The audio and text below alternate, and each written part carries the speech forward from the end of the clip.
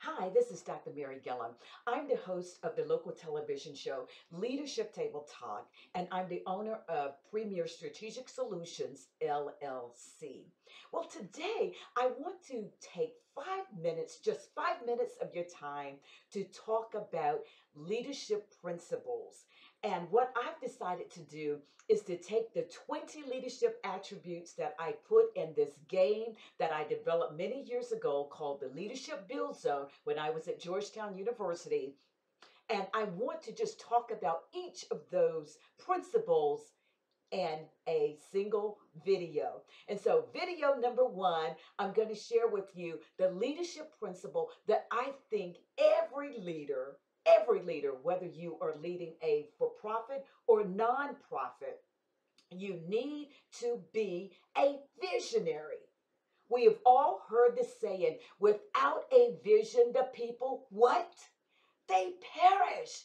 What that means is that they flounder because there is no roadmap of where the organization is going. And so, if you're going to be a successful leader, you have got to be a visionary. You've got to be able to share that vision of where you want the organization to go with your team, your organization. I remember on many occasions when I was the chief information officer and the director of information technology for the largest air logistics center in the Air Force, because my background is in the telecom IT business.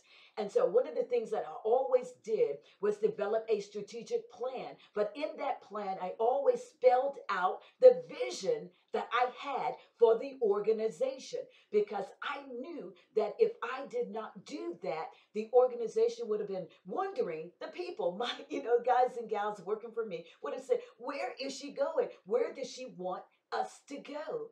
And so if you want to get buy-in in the organization, regardless of where it is that you're working or leading, you have to have a vision. So if you want the people to follow you, establish the vision. Let them know where you are going, where it is that you want the organization to go.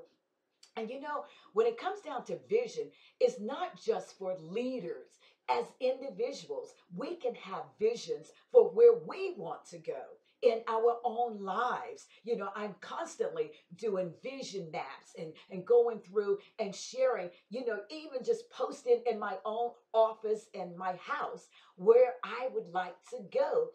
But as a Christian, I always say, Lord, where is it that you want me to go? Where are you leading and guiding me, taking me? Because I want to make sure that I'm aligned with whatever God has for me. That's how I live my life. And so I will share this with you as a leader.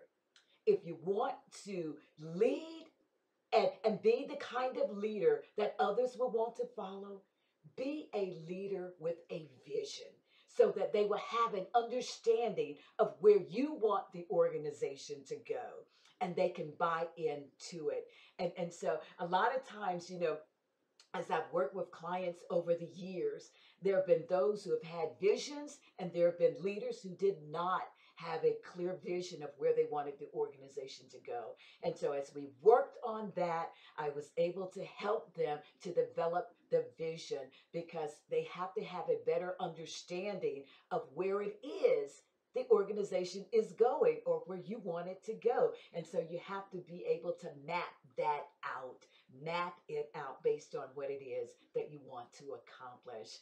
And so I just love doing these kinds of things. I've loved leadership. I was in the executive leadership program over at Georgetown University, but I've led many organizations. I'm a retired colonel in the Air Force, and I'm a former member of the Senior Executive Service Corps with the Department of Defense at the Pentagon. So I've had lots of opportunities to lead, as an entrepreneur many times over. But I just love helping people to grow in their leadership skills and talents. And so please go to my website, premierstrategicsolutions.com, or you can go to drmarygillam.com, drmarygillam.com. And so again, this is Dr. G, and I'll see you again next time in the next video on leadership. Bye-bye for today.